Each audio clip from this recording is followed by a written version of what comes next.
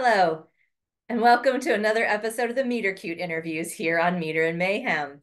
Today, we'll be talking with Evelyn Berry, a trans Southern writer, editor, and educator. She's also a recipient of a 2023 National Endowment for the Arts Poetry Fellowship, who lives in Columbia, South Carolina. Her book, Grief Slut, will be available in 2024 from Sundress Publications. So sit back, relax, and get ready to fall in love. Hi, I want to start with a poem called Sacrifice. All of the poems I'm reading today are form poems, since we're going to be talking a lot about form and meter. Sacrifice. In the beginning, a small lamb, split open upon an altar, blood spilled from a body still warm. This is how some men worship. A father's blade against the neck of a boy, his son a vessel of obedient sin. How else to cleanse sin except to slaughter the lamb, gush warm as the thigh of a boy, a body bathed in another's blood, learns how to properly worship, shudders, gasps, then goes still. What remains still is the question of where sin seeps when the body ceases worship, how even what is ruined becomes lamb when cleansed in blood, a field of limb-wrecked boys.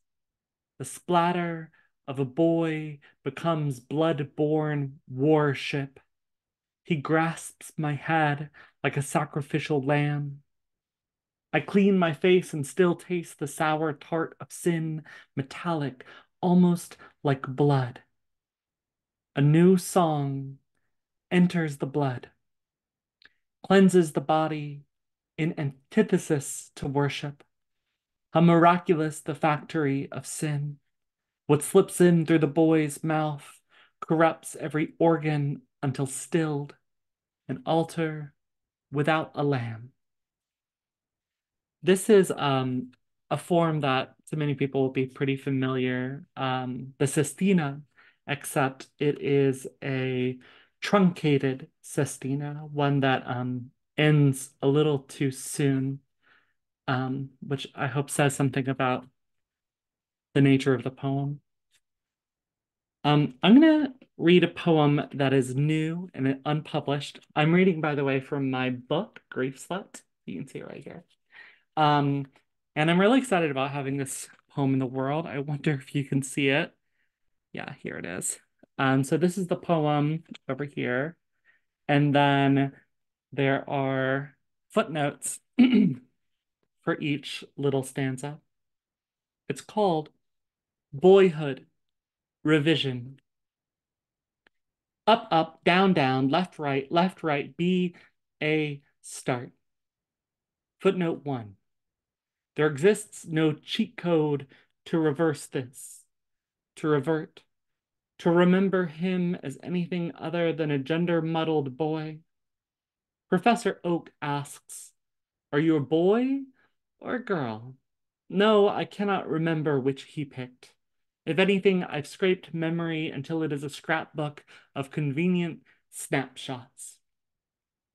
He's in second grade and learns to cartwheel. He walks on his hands. He never learns to tie his shoes. He never learns to bleed without crying. Footnote 2. He asks to sign up for gymnastics but gets placed on the football team instead, only turned upside down when colliding with the ground. At Boy Scout camp, he learns flint, steel wool, nest of straw and twig. He learns to build a fire. He learns a campfire song coughed through smoke. He learns to knot his brainstem. He learns to take a punch. Footnote 3. Become a man. He must first arson whatever vestiges of femme he has left. He scrapes and scraps and scales trees. He knuckles his brother's face until his mouth bruises vermilion. Footnote 4. No, don't say vermilion. Primary, his color palette. Say red. Studies show women experience colors differently than men. And suddenly, the hues of sunset seem too dysphoric to witness. The pills I swallow are not blue, but instead periwinkle. He must wear the costume, cargo shorts held up by a braided belt, graphic t-shirt, dirty socks. Footnote 5. Go ahead, tell them. I don't care. He once slipped into his friend's sister's room. He tried on her clothes. He stood in the mirror and imagined himself femme as a keychain switchblade. Goddamn, what a cliche. This memory is the one I point back to and say, see, I knew then. If I can make sense of my body, it begins here. I did not want to mourn him, but I cannot let him keep living in my body. Footnote 6. Sometimes he feels like I'm disfiguring the family photos when I distort my voice. I retcon boyhood into eligible elegy. I'm trying to find something worth saving, something of him worth time capsuling in the dirt of me. I swear, I do not want to forget. Footnote 7. Here's a version of this story. Once I was a boy, then became a bird. No, once he was a mischief maker, then became a magpie. No, once he was a body until I thieved the right words for home. Once my mother named me for what she believed to be the last time. I'm going to read one more poem. I want to share my screen with you because I think it has a really unique form as well. I wrote this poem um, based a little bit on the language of like coding languages, similar to like Python. So this is a poem called How to Build a Body. Body, text. How wondrous this instrument. How strange. Flop atop a table. Wait for storm to wake me. Lightning transmutes data into flesh. Softest self in transitory sameness. Xerox replicated from counterfeit electric carbon copy automation. Sew feathers with a glass needle. Name myself after the smell of rain, winged in between. Vessel, breathing apparatus, ghost coughed from the cracked screen, machine in the image of man. Error, error, error. Define body. Simulacra of sparked synapse. Collapse prone architecture. Accident of bond tipsy electrons. Outdated appliance. Used model. Ancient technology. Artificial grief avatar. Clustered codex of cellular ruin. Sepulcher of synthetic skin. Invention with faulty circuits. Split screen desire. Manifest. Unmiracle. Brilliant bone origami. The first mistake. Wow. Thank you, Evelyn. That was um I was writing, I would like write down some of the lines that I really loved, and then I would realize I was like missing the next lines that I also was loving. Like, what was it? It was thieved the right words for home. Mm, I love how that poem, you feel like when it starts, you're gonna be getting just like nostalgia poem. mm. But then when you get the footnotes and you're getting this layer upon layer of depth that takes it to a whole nother place. I loved it. Um, you know what? I also really love that that's me segueing. Um, I really love you do a lot of Well, I think you originally do them on TikTok, but I see everything on YouTube because Mhm. I'm, you know, I'm almost 50, so everything's on YouTube. But you do these really great things about different forms and different writing terms that just makes everything super accessible. I Mm. love the way that you have of summarizing the writing terms and bringing people in. So I'm kind of curious to know what is a poetic form that you're in love with? Yeah, a poetic form that I've recently been obsessed with is the Burning Haibun, which in the grand scheme of things is kind of a new form. So just some background. I don't really have much formal poetic education. I did take some poetry classes in college, but don't have an English degree, don't have an MFA.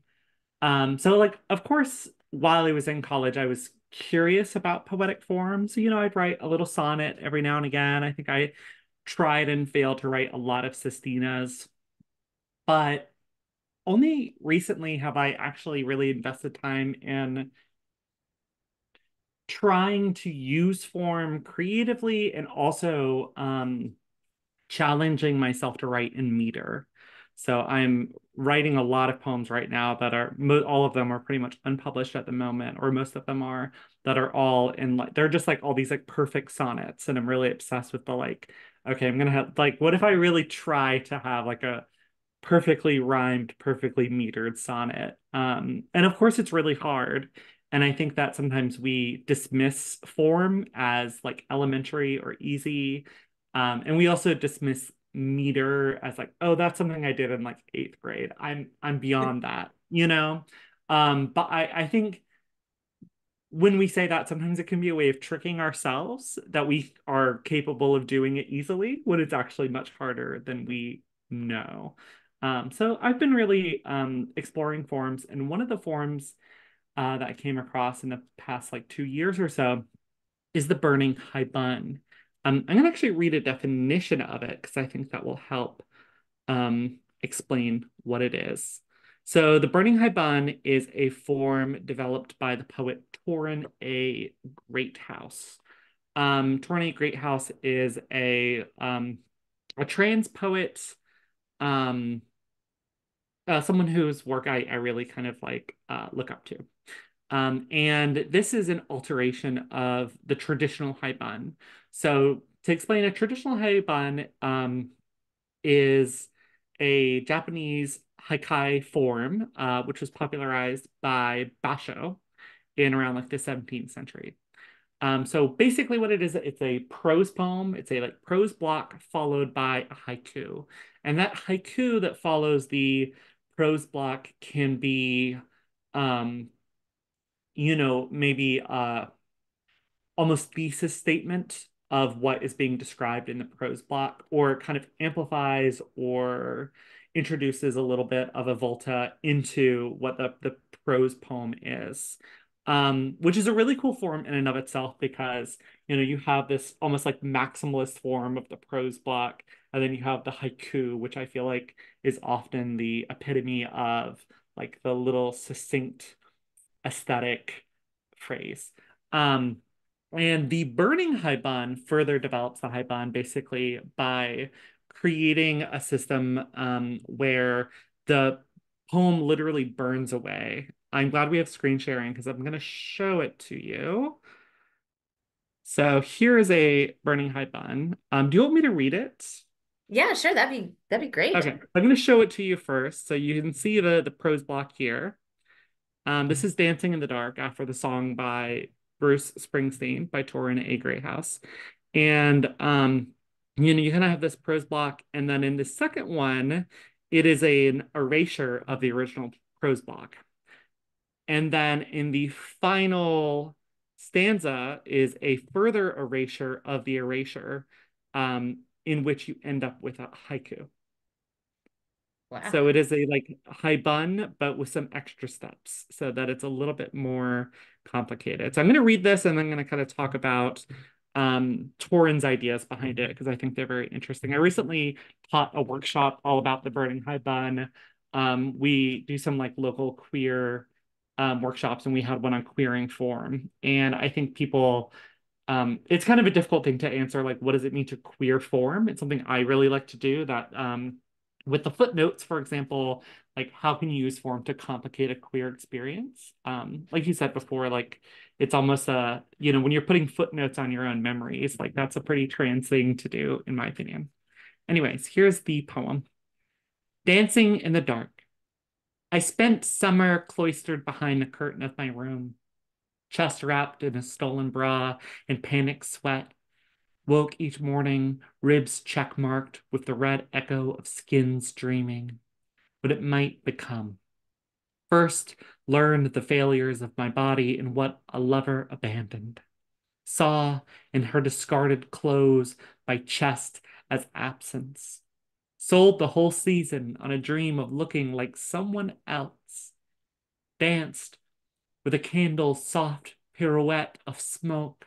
Springsteen crackling in the speakers like harsh light across a mirror's torn silver skin. He sings, "Come on, baby. This town, they'll be carving you up. You gotta stay, baby. I'm sick of this." And I want to sing back, finish this broken lyric. Body. I let the song play over and over till Bruce's voice fails him. I want to press my lips to the hole his voice has burned in the dark and ask him if he ever stopped wanting to change. I stand in my bathroom with all the lights off, clothed in nothing but the word man, the first lie I ever stripped off my tongue. I shave down to my scalp. Each strand ignites.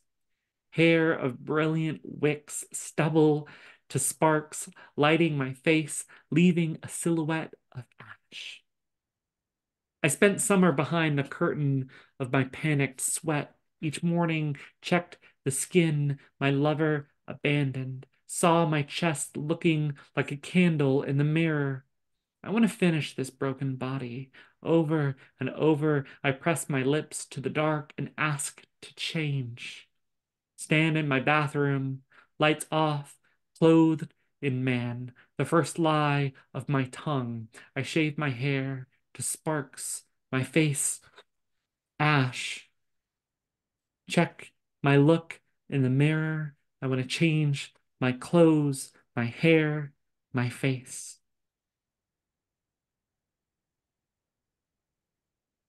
I like that this actually ends like with Bruce Springsteen's like lyrics, which I think is pretty cool. Um, so I'm gonna stop sharing. So what I really dig about this form is kind of what it allows you to do. Um, So like Turing kind of explains this idea of the burning Haibun as a way of like burning away the interior landscape. So thinking about how memory or experience is fragmented by an experience of trauma. So like in this case in particular, she is like writing about the body and writing about this like dysphoria and wish to transition. And as she is contemplating these ideas, she is also like reframing and burning away her own kind of memory or experience of that memory. Um, which is like a very weird thing to think about doing through a form, which is why it kind of fascinates me a lot. It also fascinates me because it's really difficult. I've probably tried writing 4 or 5 of these, none of which have turned out well. Um, but I find them really fascinating, especially the idea that you have to, you know, end in that haiku. I think it's really difficult. Like you're not just writing a haiku, you're writing a haiku out of what has come before. Yeah, and I have so many thoughts from what you've just been saying. Um, so was Dancing in the Dark, was that her first Burning Haibun? It was not. There's She's another one that was also published by Poetry Magazine that was called just Burning Haibun. And I think that's kind of where I first saw it, which was basically about her. it was about like alcoholism, which was Okay. really interesting because like alcoholism obviously opens up another avenue of like the ways that we literally destroy memory through like the consumption of alcohol. I'm like really fascinated by that as well. Like I write also a lot, obviously, like a lot about alcoholism and substance abuse and stuff like that. So I don't know, it is fascinating. And there's also a really great essay about it. That's like kind of where I got my notes from, called Writing from the Ashes that she published alongside the poem that I just read, where she kind of like walks through it. And that's all on the poetry's website, right? Yeah, yeah. So Okay. it's free if you like Google it. I'll send you the links as well if you want to include those. Excellent. Yeah, I'll put them down in the description so that folks can find them. Or even maybe I'll get super fancy and I'll put the link down below while we're talking Ooh, even. all right. Love that. We'll see if that happens. Um, I just one of the things that I was struck when you were reading the poem is that there's so much within that poem itself about burning and Yeah. fire and flame and ash. And so I thought, oh, maybe this was the first one. This was sort of the impetus, but no, it came after. So Yeah, and what interests me too is like once I started looking around like any poetic form, similar to like I think another form that is this is happening to is the duplex, that Jericho Brown helped develop, where he like kind of develops this form and makes this like form that is his. And then obviously people are writing after him or like writing that form as well, which I find really fascinating. I think that's like a wild thing to do, to like originate a new form or a new variation on a form. Like that's some so goals. We'll see if I want other people to write coding poems, or I right. think the footnote poem has been done to death, so I can't claim that. But we'll see. One day maybe we can write some like truncated sestinas or whatever. Yeah. Um, so I'm just, yeah, I'm really excited about that and seeing how other people use it. And what's also, I mean, interesting is because of who this poet is and who she's in community with, a lot of the other people using the form are also trans. So I feel like it's this especially trans form. I think that anyone could write it and do something really interesting with it. Because like I think once you consider the ways in which like history is erased or experience is erased, or anything that kind of interacts with trauma, you can do some super cool stuff. Yeah. Do you ever find yourself, um, you said that you had tried to write a number of the Burning Haibuns. Do you ever find yourself feeling like, oh, well, this has failed at the form, this isn't quite working right, but you have stuff that you can use in other ways, that you've kind of opened doors to some other poem that you wouldn't have gotten Mhm. to otherwise? Yeah, I was looking through so two things about that. One, like almost all of my poems actually start as form poems. So almost all of my poems are especially these days, like start as sonnets. And then I switch it up. Or I will have some really complicated like procedural method for writing them.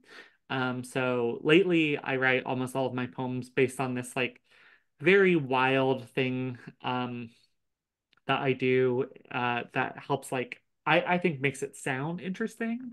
And it ends up usually, resulting in poems that might have like one or two lines that I steal for something in the future. And that's I mean, I think it's just kind of fun to do that. Um, and I think it also kind of opens up a different part of your mind. Like, I love the sonnet because it forces me to write words in an order that I would have not otherwise done. And then there's like that one line that's like, okay, now I'm going to take this and this is going to be the poem. Having said that, though, I do think it's really funny. I think this mostly happened in revision, but reading, I have had to read this book like a million times in the past couple weeks. And there's like so many poems in here that are either 13 or 15 lines that are like almost sonnets, but like I can't even bring myself to do I'm just kind of like winking, like, yeah, this could have been a sonnet if I cared. It's very it's very disrespectful, but kind of fun. That's awesome. Um, Well, that's got me thinking, is there any advice that you would give to sort of a younger version of Evelyn or just, younger poets in general, or what advice would you Yeah. give? I mean, that's an interesting question because like writing wise, I don't know if I would want to give any advice because I appreciate where I am right now. And I think that I had a bit of bullheadedness when I was younger that has actually ended up serving me well, even if it was embarrassing at the time. But like I'm kind of an intense person. And I'm also someone who has been delusional since the age of like 11.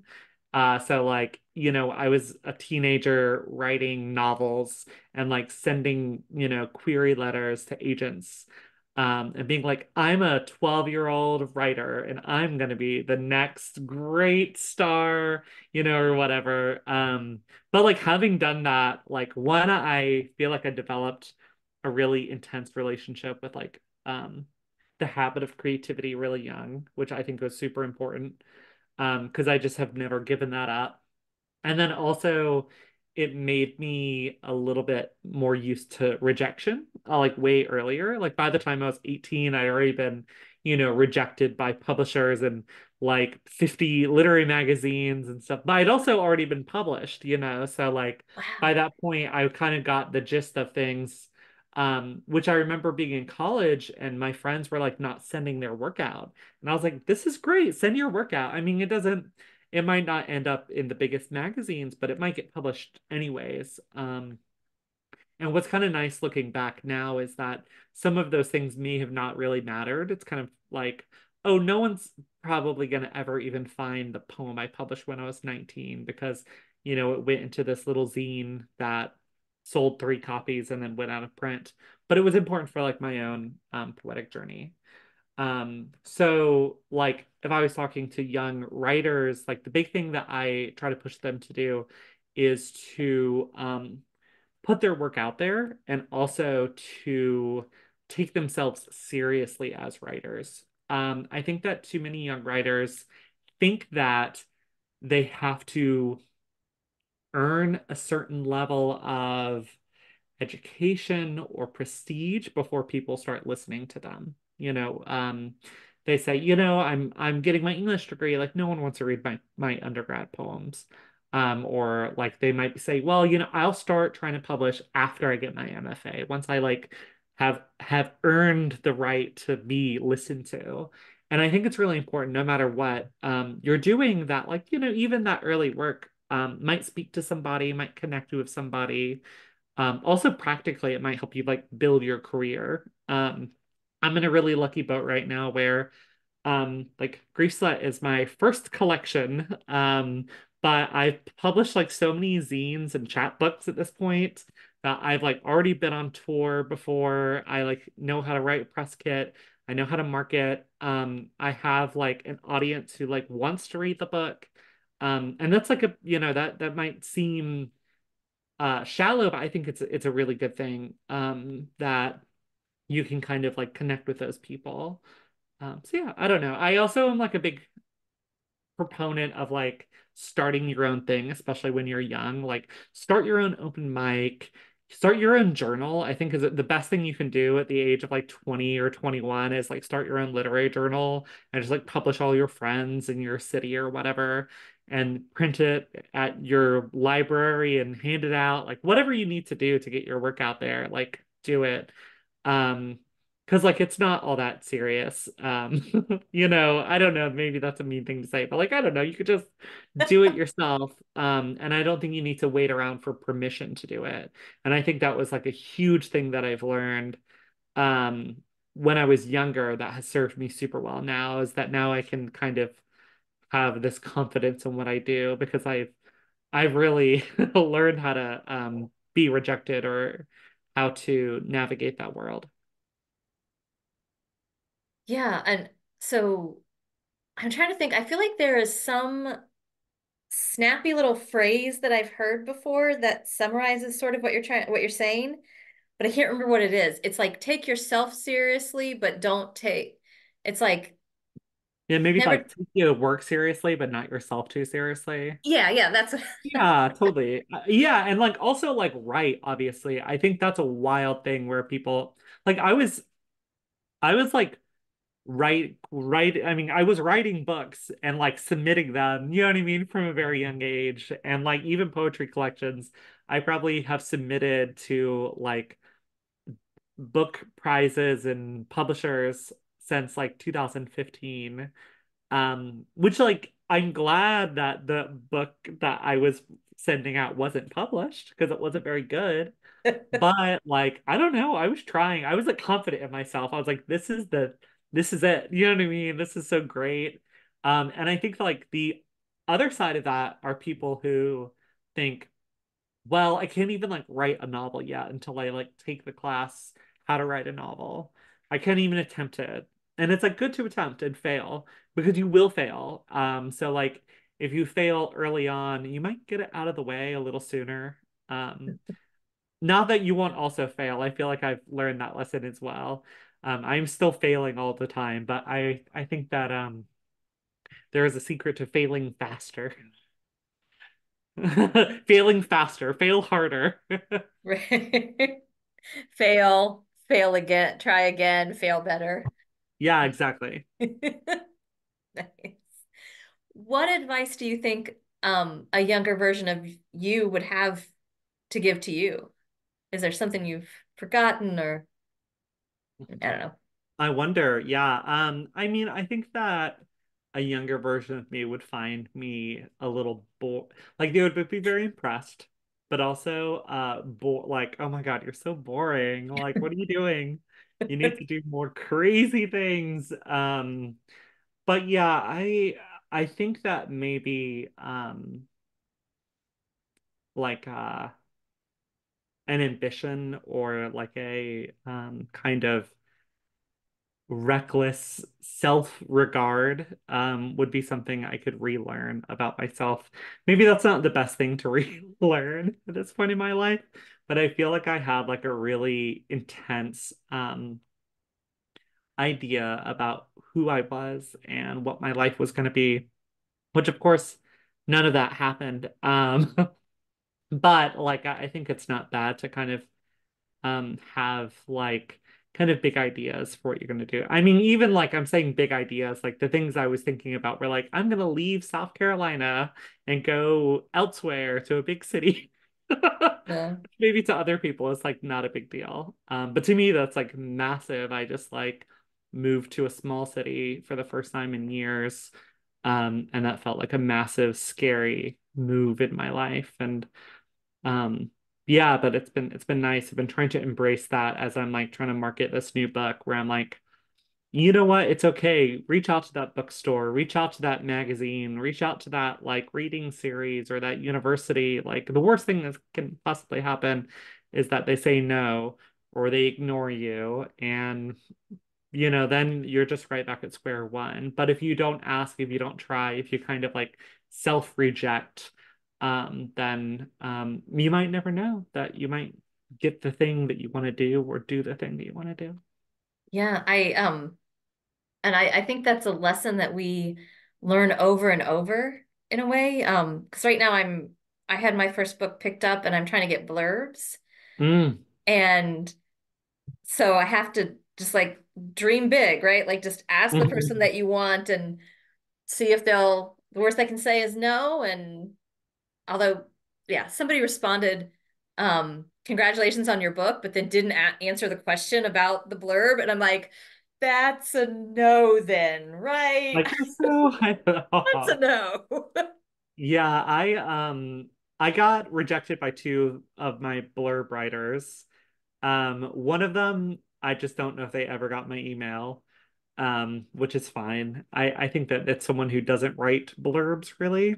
And the other person was very nice, but they were like, I'm doing too much. I don't have time to write blurbs, which I said that's totally fine. Um, but yeah, I felt like that too. The blurb thing is really scary, I think. I only asked one person who was actually the poet we discussed, torrin, greathouse, was the only person I didn't like know personally who wrote a blurb for the book. The other people, like one of the people I know very well, and one of the people I know through TikTok. So, it was close enough. I was like, I feel like I'm comfortable with who y'all are, but that was really scary sending it out to people I'd like never met or talked to in real life before. And I was like, do you know who I am? If not, here's who I am. I don't know. That's a weird thing to ask. Do you know who I am? If not, it's fine, but we're Twitter mutuals. Oh, are you still on Twitter? Are you sticking it out? Yeah, I mean, only because of this book. Because like I've spent the last decade building a network of poets.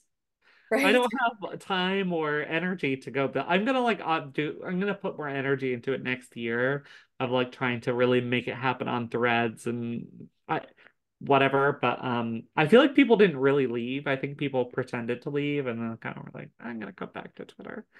Um, but I mean, Twitter, and then I think like my biggest platform is TikTok. Um, are some huge ways I've actually like got gigs. Um, I'm like again like I'm a weird, intense, and also delusional person where I am definitely the sort of person who I'm like, invite me on your podcast, invite me to your reading series. And I mean I'm like reaching out individually to a lot of places as well, but you never know who you're gonna like get from that sometimes. Like I've been invited to do some cool stuff just by saying like, hey, let me do this. And sometimes people say, oh, okay. Thanks for asking. Yeah. Yes. You never Yeah. know. No. Yeah. You never know. I love that. I need to remember that more in Yeah. the things that I I do. mean, I think the problem, of course, is that like it's difficult not to feel like you are like being annoying or being overbearing or whatever. But at the same time, like I think of the fact that like, I know what McDonald's is. I know what they do. I've eaten at McDonald's. I know their vibe. They will not stop advertising to me. I see McDonald's ads every day, everywhere. And like I'm better than McDonald's. Maybe that's a bold statement. But like maybe I also deserve to talk about myself or to like advertise myself or market myself. And hopefully it's something more nourishing than McDonald's. We'll see. Not to I love the chicken nuggets, sweet tea, beautiful stuff. But yeah, I don't know. Like, I think we shouldn't be afraid.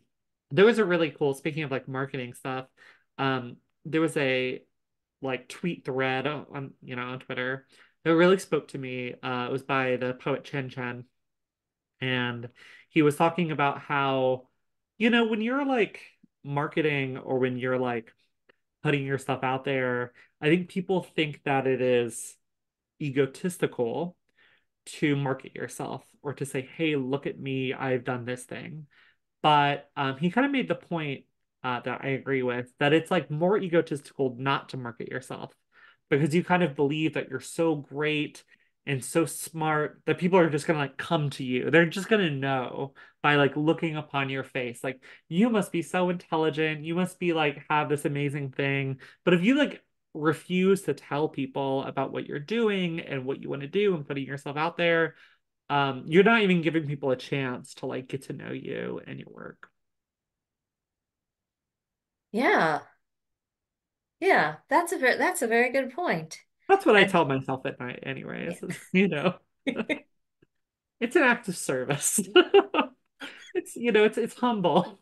I don't want to assume anyone, you can't assume someone knows who you are or knows your work or anything like that or has read your work. It's I think good to go into things and continually introduce yourself to the world. That that's a that is a great thought and feels like a nice place to wrap up um because I'm really glad that I got to know your work better and Yeah. got to also know Torrin Greathouse's work better with the Burning Haibun this evening. Yeah, I'm glad too. Thank you for having me. Thanks for coming. Wow, what a great interview. I feel really inspired to go out and try my hand at a Burning Haibun or maybe writing some poems using computer coding as the structure. Who knows? What I do know is that Evelyn Berry's Grief Slut is out from Sundress Publications coming in 2014. 2014? What just happened there? Time travel, time travel. 2024. Thanks for stopping by.